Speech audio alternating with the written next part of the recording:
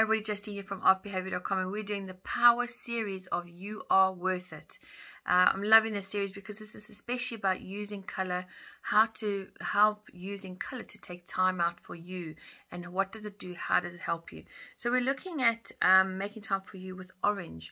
How does orange help you, and where can you bring that in? So orange is a great color for bringing communities together, for bringing connections together. So if you think about when you're having gatherings, and it's gatherings around people that you really inspire you, that you love to have around you, and you have those insightful conversations that you're all aligned and on the same page.